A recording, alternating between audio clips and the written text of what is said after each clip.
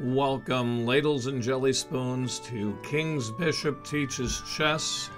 I'm Coach Daniel, your host, also known as King's Bishop here at chess.com, and I'm bringing another edition of the World Championship Wins video series. We're in the midst of the second World Championship that was held in 1889. It was a match between challenger Mikhail Chigorin and champion Wilhelm Steinitz. A 20-game match. And, well, it never got to game 20 because the winner got to the required 10.5 points before the 20th game.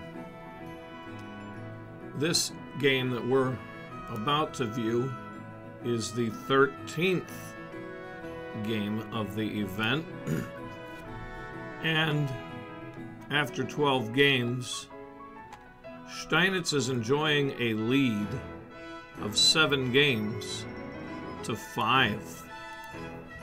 So it's been fairly neck and neck, but Steinitz managing a 3-game run from game 8 to 10, emerging with a little bit of a gap. And so far, Chigorin has only won with black one time. That was game 6. Steinitz has won with black twice, and that's been the difference, really. Well, what are we going to have in today's event? As we see these two great champions face off with contrasting styles of play. Steinitz with his scientific approach to chess, recognizing that for an attack to be sound, it must stem from weakness in his opponent's position, and taking the perspective that if such a weakness does not exist, then attacking is not warranted, and proper positional play would dictate that he must strive for the accumulation of several small advantages to build it up to an overall advantage. Chigorin, in contrast, one of the last great romantic players whose fighting spirit embodied the character of the Soviet school of chess, which would emerge in his shadow and dominate throughout the 20th century. Chigorin rejected the technical, scientific, doctrinal approach, however, of Wilhelm Steinitz, though he did accept some of the Steinitz doctrine, notably a belief in the soundness of the defensive center. And in fact, Chigorin's investigations into the closed defense of the Spanish game have proven to be of lasting value. Well, Chigorin once again is on the white side of the board. Each odd-numbered game, Chigorin had the white pieces. And in all but game number 3, a Evans Gambit has been played by Chigorin. Game number 3, Chigorin employed a Ruy Lopez opening Spanish game. But other than that one game, it's been Italian, which we have here,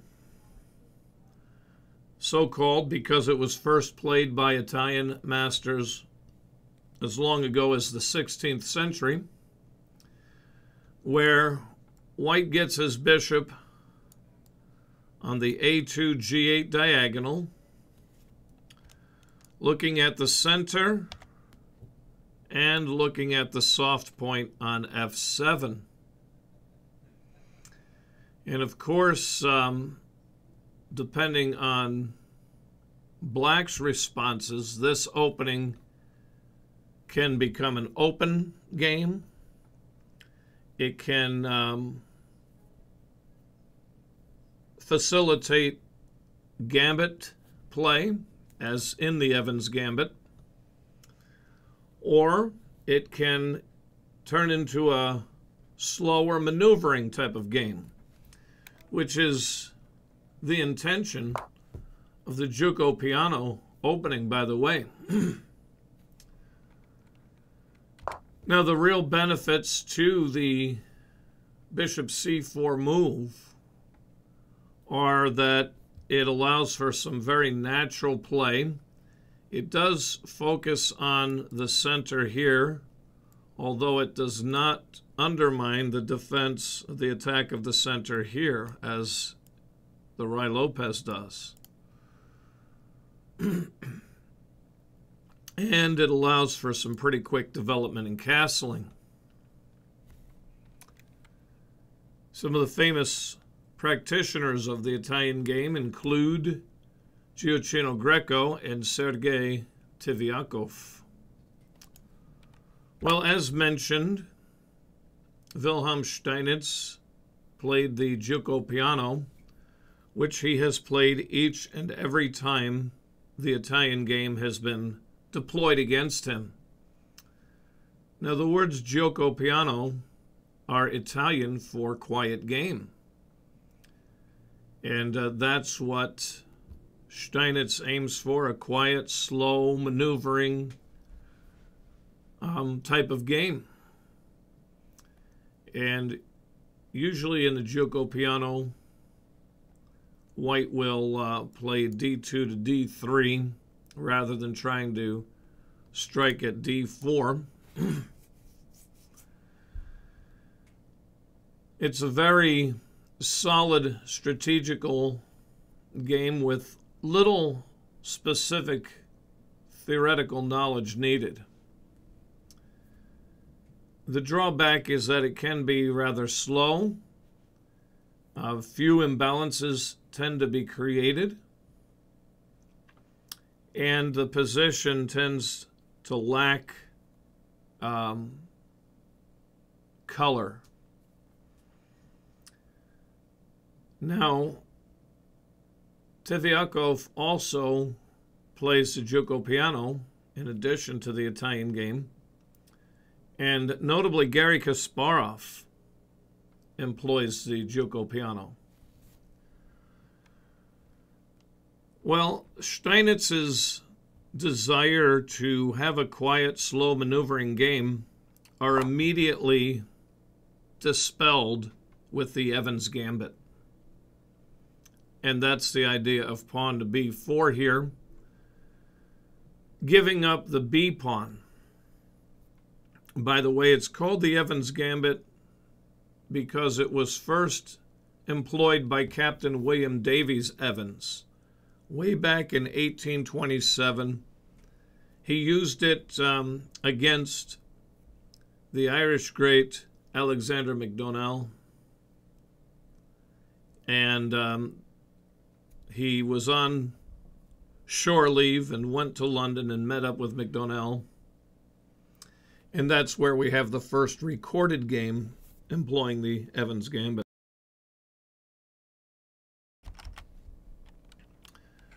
So the idea is to give up the B pawn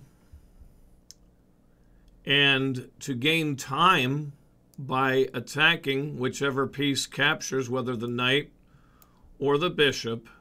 You're gaining time attacking that with this C pawn, where now that piece has to move again. And it's a very aggressive attacking idea and can prove to be dangerous. And of course, he's going to strike at the center with d4 subsequently. But the drawback, obvious drawback, is that black starts the game, as with all gambits, upon advantaged.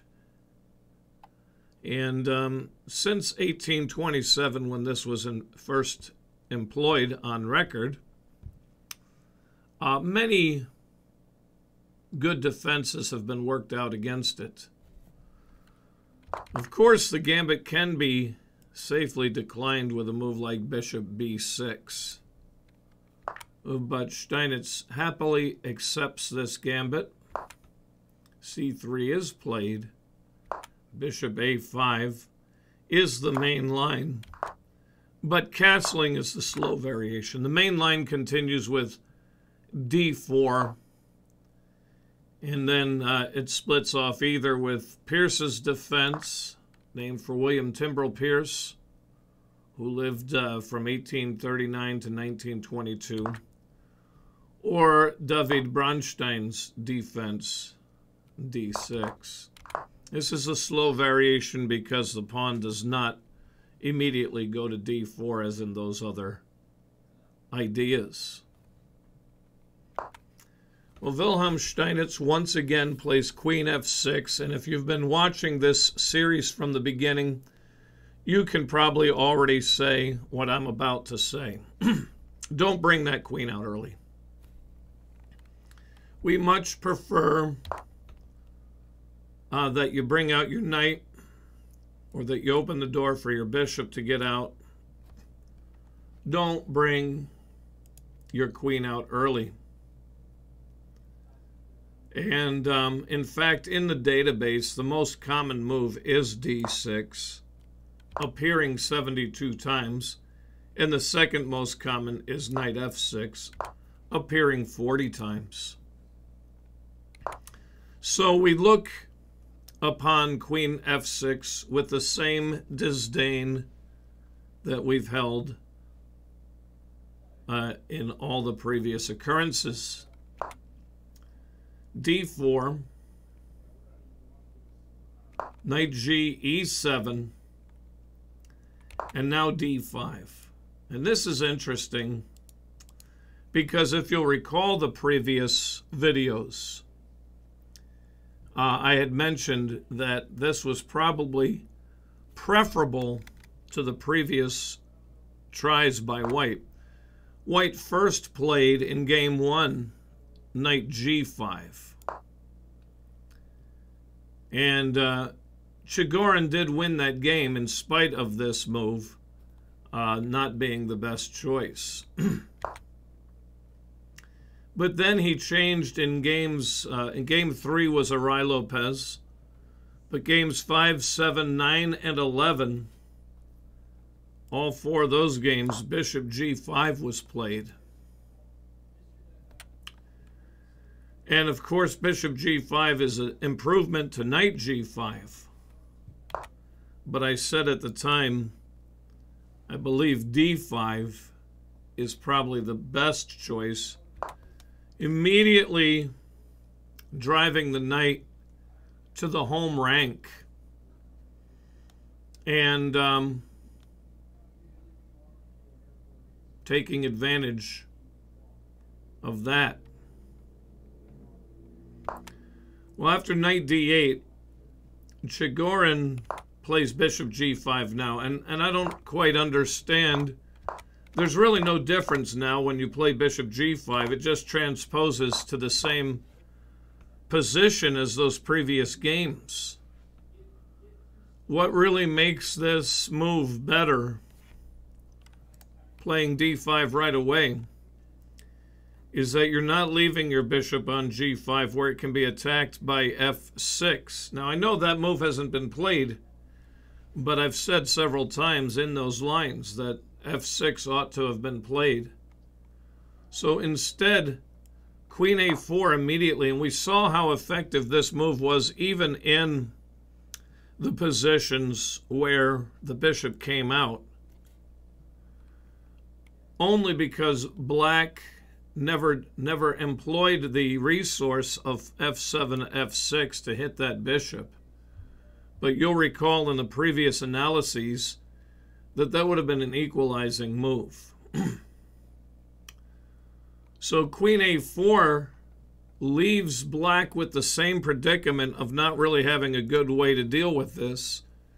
either blocking off his B-man or moving the B-man and weakening his position. So bishop b6, for example. Now, bishop g5, queen d6, knight a3, bishop c5. And now we're hitting the queen. And, okay, queen moves, and knight takes e5. And white is left with an advantage. Now, you should note that this fork is not as good as it might look because the continuation after bishop f4, pawn takes knight, bishop takes pawn. White enjoys these Harvitz bishops. This comes under attack. This comes under attack. And black is not in a very good position. White's surely winning this game. If he defends the G-man, bishop takes c7, and the queen is dislodged. And guess what? There goes that knight. And on the other hand, if, well, he surely can't castle. Let's say he castles. Knight takes c7. Rook comes under attack. Doesn't matter what black does. Let's say he counterattacks with knight f7. Well, you take the knight with tempo. You take the rook with tempo. And the same thing, queen's driven over. And you've got some good choices here. You may be able to let this go by playing this, pin the knight. There are quite a few choices. So, in other words, white is just much better. But by playing bishop g5, you've just transposed to the same position as in previous games. Now, to my thrill and surprise, and you'll remember, black has tried bishop b6 unsuccessfully and pawn to b6 unsuccessfully, and several times I have said, play this pawn here. Well, he played it. He played it here. And actually, white did not play the continuation I showed. Now, let me just put it on the board again. I had said after queen takes and pawn takes and knight takes. And then, let me think if I remember my own analysis. I believe I said then b6 and queen b4 and queen f6 driving the knight back, the knight retreats, and knight f7, something along those lines. And black has at least equalized. Well, I gather Chigorin didn't like the idea of such equalization because he plays bishop c1 here. So he must be going for something more than the suggested line.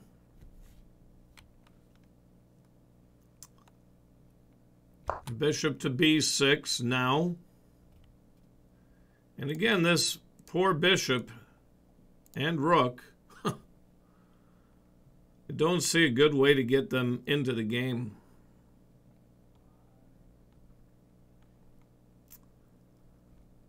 White played knight a3, heading for b5 to hit the queen. c6 is played, preventing knight b5. And white is insistent. He plays bishop b3 with the idea now of knight c4. It would have been very good, I think, to go ahead and get in line with your opponent's queen. You're defended. You have a discovery looming.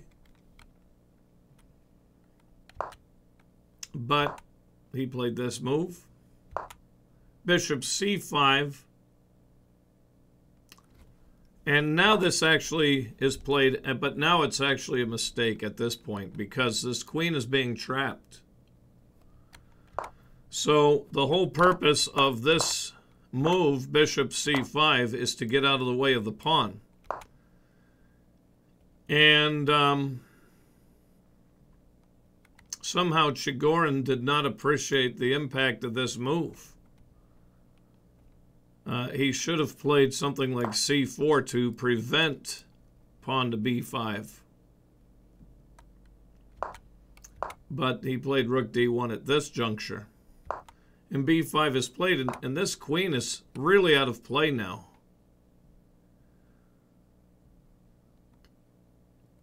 Knight b7 attacks the queen. Only one safe square. And here queen c7 is the best move. But Steinitz takes opportunity to repeat the position a couple of times. And if you count, this right here is the third time this position has appeared. It was there on move number 15. It was there on move number 17. And now it's there again on move number 19. And so you might say, well, this should have been declared a draw.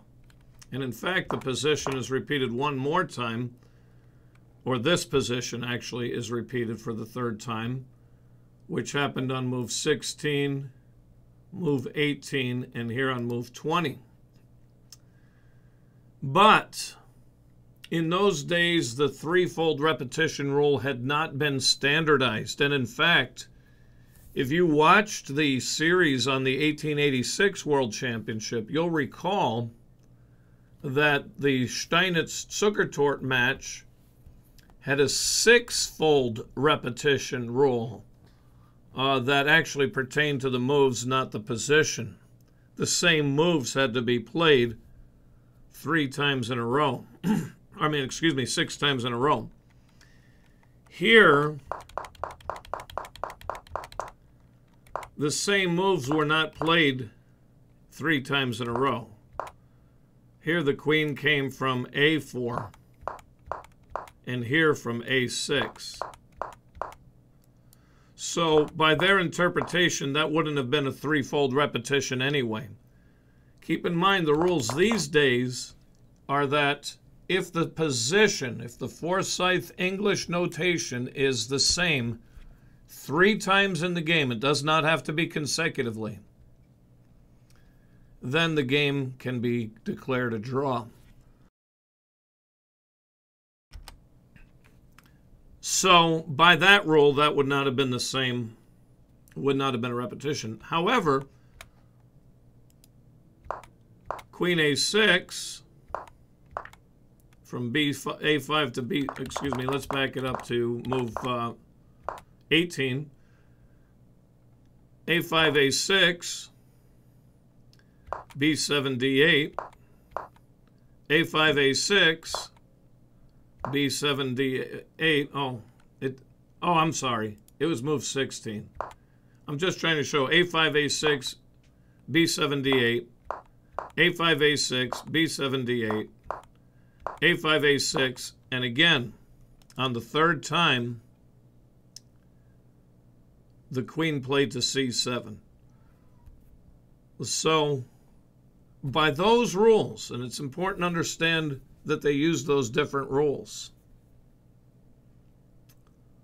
By those rules, this would not even constitute a threefold repetition, because their rules were that the same moves had to appear on the board 3 times, not necessarily the same position. Nowadays, if it's the same position, so as soon as a5, a6 was played, that would be a draw in these days. Or really, as soon as queen a5 on move 19 was played, you could have declared it a draw. Okay, so hopefully that's as clear as mud, and you're understanding why this was not declared a draw. Well, queen c7 is actually the best move here. And black's in pretty decent shape in spite of the fact that his bishop is still sitting there. Why? Because this queen is trapped. The queen on c7 takes away the last remaining square from white's queen. So pawn takes c6, pawn takes c6, knight takes b5. He's literally creating or trying to create places to go. Queen takes b5, and that's how that came into being. So let's back it up. He recognizes now that if this move is played, his queen is completely trapped. So he says, I've got to give up some material to save my queen. So let me take that pawn so my queen can go here. He takes back. Well, then let me take that pawn and strike at his queen. He takes back. I'm taking back with check. So that's how he managed to rescue his queen, but it was at the expense of a knight for a pawn. Bishop d7 hits the queen again. And this is an interesting move right here. Bishop f7 check. Well, the idea is that you have two defenders on the d7 bishop and two attackers. If you can remove one of the defenders, then the d7 bishop can be captured.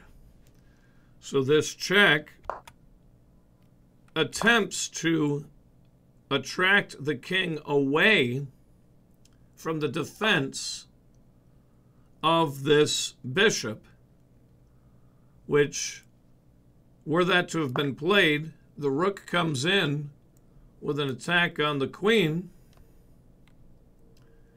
and the queen will likely have to move to where? I mean, let's say b6.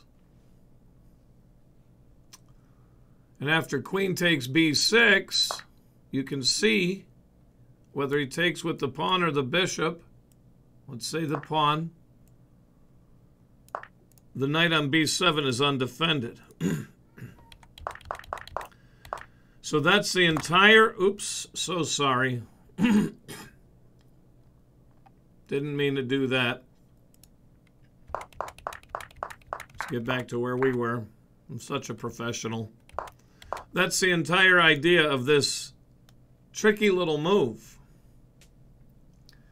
So rather than go for that and let white regain material, black plays king d8. Well, of course, that moves into a pin. The bishop cannot move. Rook b1, super attacks by battery. And knight d6. Now you might wonder, well, could I have attacked the pinned piece with the bishop? Would that have been a good idea? Because after all, the bishop is pinned. Doesn't that amount to the same thing? Well, as you can see, the knight would then block there, and he'd save his knight. So instead, he made the battery on the b file. The knight still moves to d6, attacking the queen, but also attacking the bishop. So bishop to b3, queen to b3 defends the bishop. Now queen to b6 creates a battery here, puts the question to the queen. The rook, if the queen doesn't stay in communication with the rook's left undefended. Quite a powerful strike here because the bishop is also under attack. Black is clearly winning here, isn't he? White is left with an unfortunate position. However, White has a resource that can save his material. He simply plays queen c2, defending the rook, attacking the queen. That makes the bishop safe because Black is not going to give up his queen to capture this bishop. So the queen has to move to safety. So this is a very good move. It answers the attack against the pawn, it answers the attack against the rook, and it answers the attack against the bishop by creating a counterattack. What a nice move. So queen to c6, and now White can retreat his bishop to safety.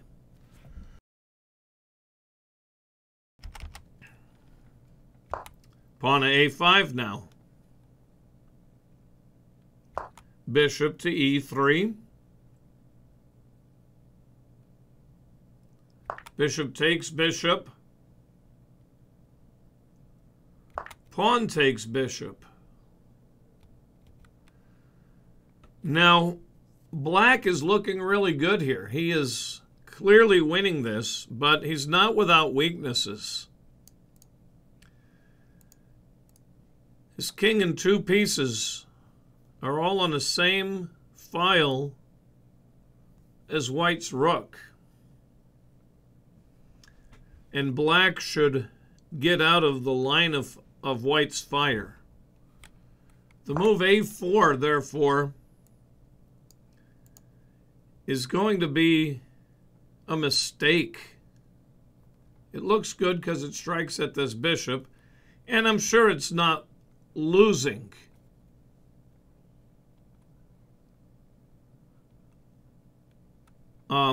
Because White has to deal with this threat, and he has no way to immediately exploit this attack. Bishop d5 creates a skewer, but it's an empty skewer because the knight can capture. But the rook captures, and this is beginning to be punctuated now. Rook e8. Perhaps also rook a7 is an idea to help defend. He's getting this rook into the game. And the rooks are doubled. And you have two attackers, only one defender. So rook e6 is played to add defense. You could add a third defender here. White did not choose to do so. Instead, he's saying, I'm going to play the pawn up and chase this knight out of the path and expose your king. But he can also play queen d3 and add a third attacker. But king c7 would add a third defender. And so it might not be successful. White's tact is to try to force open the file with his pawn. Rook a7 is now played, and there's c5, and knight c8. This is defended adequately, but barely.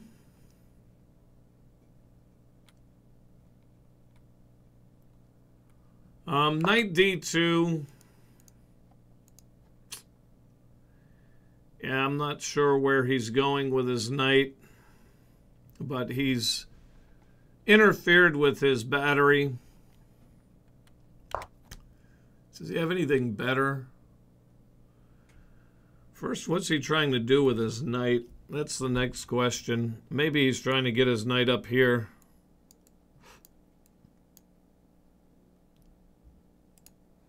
I'm going to guess that's where he's going.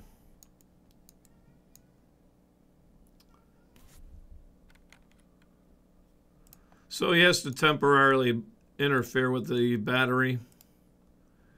Is there another thing he can do with the knight? I mean, I guess if he comes this way, he's still going to interfere with the knight. I mean, with the rook's battery. All right. Well, that's what he played. King e8. Yeah, knight to c4. Rook to e7. And then the knight d6 check didn't get played. Now, why didn't he play that? It seemed like that's what he was going for.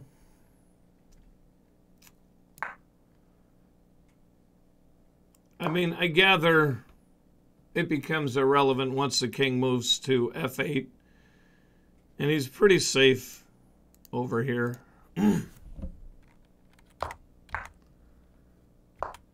Queen e2.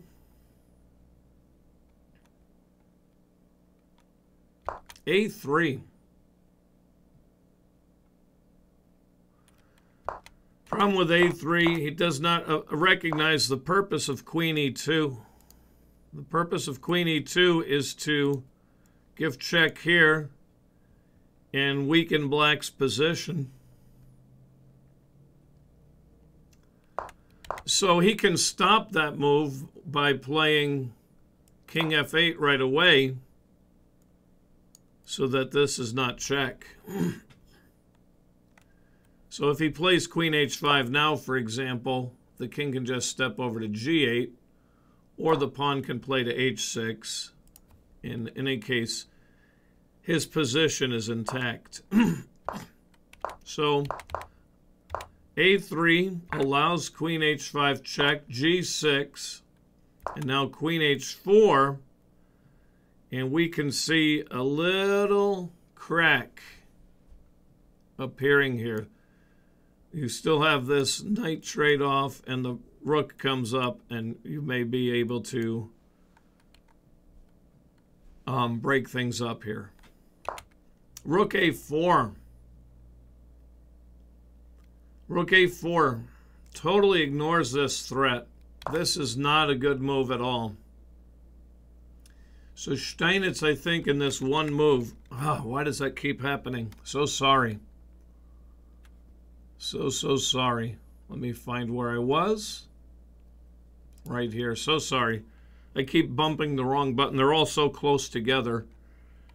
And the button that advances one move is right next to the two buttons that advance either to the end or the beginning. So Steinitz has to deal with this threat. And he doesn't. The best way to deal with it is to simply defend. And now the discussion is over. And white is really behind here. But with this one move, okay, and it looks so good because, after all, the knight is undefended. Now, you could play knight d6 check here, but even better is the move that Chigorin played. Rook d6. attacking the queen. He's basically saying, all right, do you want to give up your queen for a minor and a rook? And black was not interested in such a trade. Now notice, rook takes knight, rook takes queen, bishop takes queen. That's 8 points for 9. But this pawn is in question, and allowing the white queen into black territory with such initiative cannot be good. So even though the bishop can take here,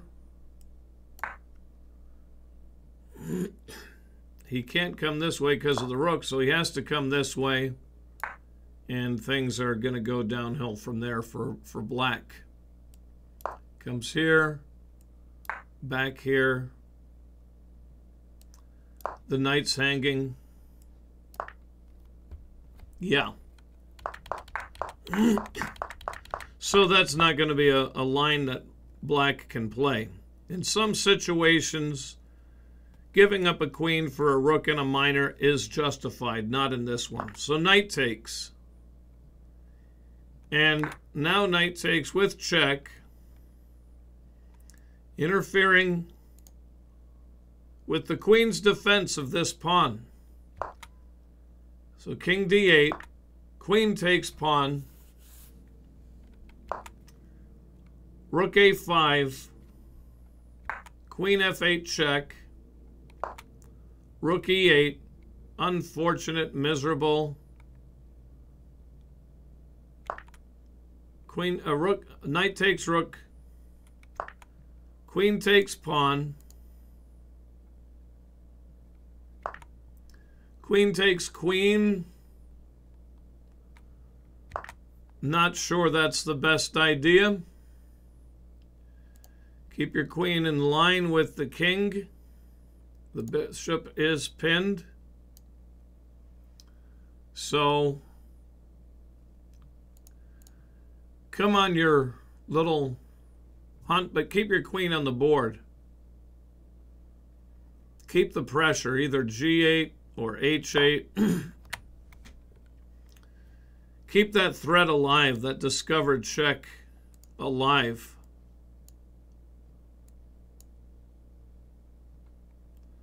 So perhaps queen e7. Well, discovered check. And obviously, if king c7 is played, you've got a fork. And black can resign right here. It's going to be a rook against a queen.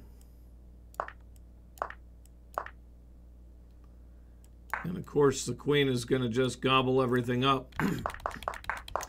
So I didn't like white's decision to trade here.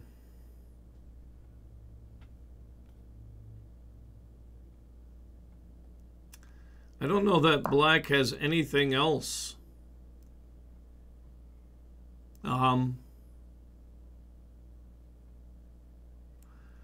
What if he tries to give check? King runs away. Yeah, there's nothing left.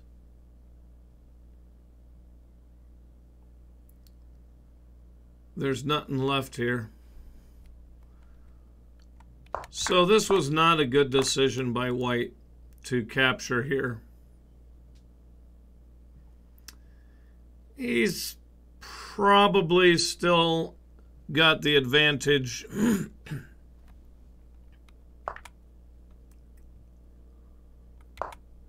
All right, you can still super attack here. Rook c7 defends. And now the king comes in, pieces are traded off. And really this king is going to open up the A file, and this A pawn will do the rest. This king cannot defend these pawns and stop white's pawn, both. So as it turns out, I guess the simplification was okay. He must have been able to see this line all the way back there when he played queen takes c5. Yeah, on principle, black should probably try to keep the opposition, but it's not going to matter.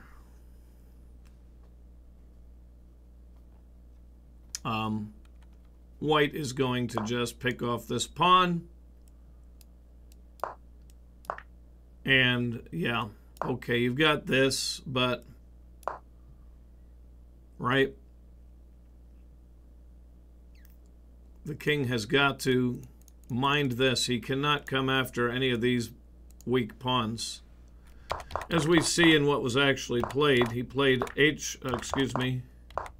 he played h5, king b3, g5, king takes pawn, king c4, and black comes after these pawns, but he's not fast enough. White is only 6 moves away from promotion.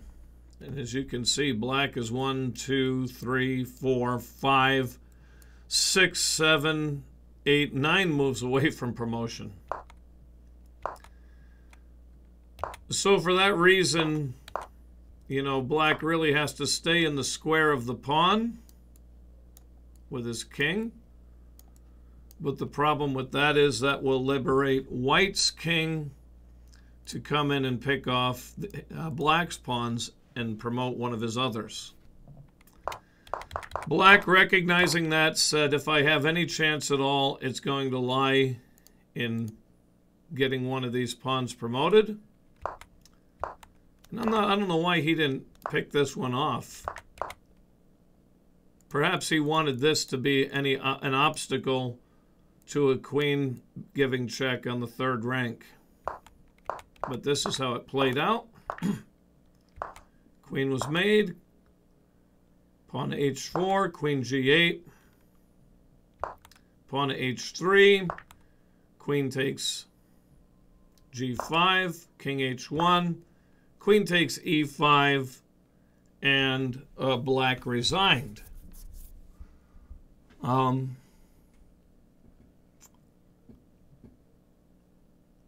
Look at the scores here. Let me read them to you. You can't look at them because it's not on the screen, but Chigorin's accuracy was 97.77, and Steinitz's accuracy was 95.18. So both very high accuracies in this game, both very high best move ratios. Chigorin's best move ratio was 68.8%, and Steinitz's best move ratio was 61.9%. When you're better than 95 accuracy and better than 60% best move, you're supposed to win. But not when your opponent is 97.77 and 68.8% best move ratio. So quite a game. And once again, Chigorin is staying in striking distance of Wilhelm Steinitz. So the score now stands after 13 games, 7 for Steinitz, 6 for Chigorin. If Chigorin can string together 2 in a row, he will tie up the match. So it's a very tight race here after 13 games. I hope the game was helpful to you. I hope you learned something from it. And tune into the next time. If you can support the channel, please do so. The PayPal link is below. If you'd prefer to Zelle me, give me a contact. I use a different email address for Zelle than I do for other things. So email me at the address that's in the description below if you want to use Zelle. Otherwise, use PayPal. Please consider supporting the channel if you're helped from these lessons, and especially during this time of coronavirus. The only income I have is whatever comes in through these online donations and lessons. If you're interested in lessons through Skype, please contact me at the email below. And until next time, have a great day and play some great chess. Bye now.